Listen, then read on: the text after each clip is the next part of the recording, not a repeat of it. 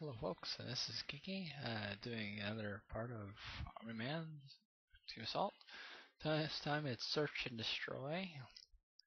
Pretty much you need a sniper and a demolition guy. Yeah, Search and Demolish, I'm sorry. But basically this mission is kind of weird. The title is a little bit misleading, but anyway. Sounds like we triggered a time bomb. We have to disarm it before it blows off. As you notice, up above, we have 6 minutes to find and locate a bomb. And we are inside a bunker. And not very well placed enemy tan units, but anyway.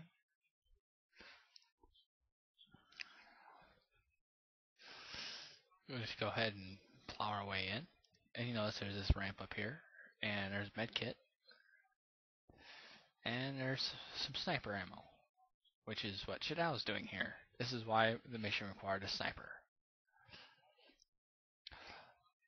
Basically, instead of running straight down below, where you get ambushed by at least, I think it is like 10 guys, you can just go ahead and whittle you. Well, you have to position yourself due to bad coding, but you have to, but you can whittle the enemy down a bit with your sniper rifle. But some of them will hide behind the pillars. Sometimes they'll move around on you, all that stuff. So just take them out as you go if you see any. And as long as Shadow's there, he's pretty much safe and standy. You will have to move him again, though, once Boomer gets in the position here. Oh, we got a crawler on us. Seems Shadow was trying to shoot him earlier, but we caught him too late. But anyway, go ahead and catch Boomer up here.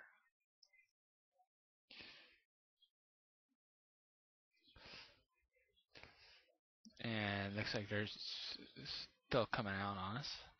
Okay, now everybody's in position where Shadow can't snipe them, so we gotta move Boomer up. Pretty much as you're playing this mission, there'll be a really loud footstep echo, and you'll be hearing tick tock, tick tock, tick tock all through this mission to let you know, hey, the bomb is still active. So, and you can also use the level design as a kind of an indicator of where the tan is, because the footsteps are quite loud. And this is one of the few times where I'm actually going to be using the machine gun rather than the normal gun. And this is also a misleading level, and I'll explain that when we get to it. But first we have to clear our way through using Boomer here. Yeah, Shadow kind of has no point from this point on.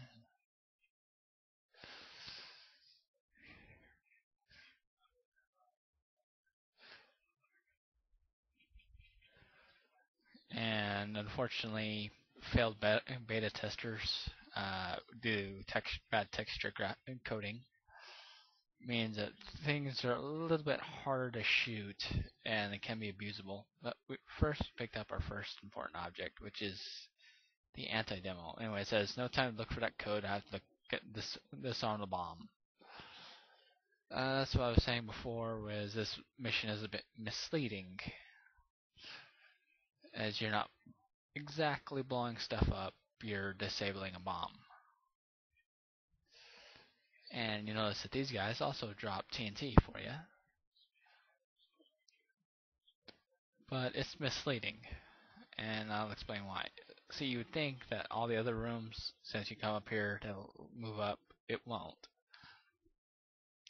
And you'll be wondering what the TNT is for. But first, if you're new to this area, just waste some time because we have like too much of it anyway. You'll notice that once we get over to here, that there's nothing there. So we have to go all the way around and set an explosive charge against the wall. Seems kind of silly, but that's apparently what we're supposed to do. Your only context clue of doing that is when they actually drop the TNT charges for you.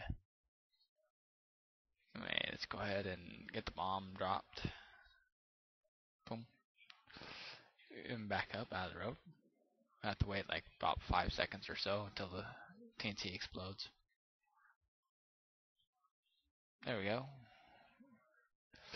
And you notice there's this room with this big old TNT bomb and a bunch of other TNT in there. So we have to dismantle the bomb. And there we go. That's the only purpose Boomer has in this mission. So pretty much that's all you need it for. This is actually one of those rather quick missions, but it takes a little time because it's so long, as in just kind of whittling your enemies down a bit, but nothing too horrible bad. I mean, we're done with Shadao for this mission, but we're just going to put him in a safe spot just in case there's any weird enemy spawns or some crazy stuff like that. Better safe than sorry. Also, you know, it's because we disabled the bomb, the timer's off.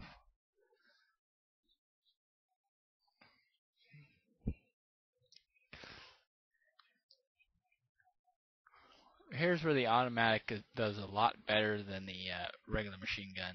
The automatic actually kind of is a little bit smaller of a bullet, so it doesn't get hit on those annoying textures that the normal gun does. So that's kind of the good way to use that, is if you know your enemy is like hiding behind really annoying obstacles or something, and you know you can't hit it, but yet you should. Just switch to the fully auto, and there you go. And he's just being there, being silly.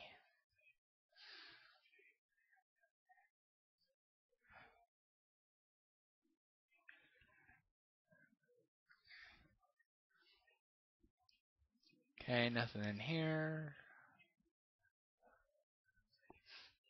And there we go. Notice they're up to their no good missiles again. So I had to go stop a missile base. Anyway, this is Kinky signing out. And I'll join you shortly. Later.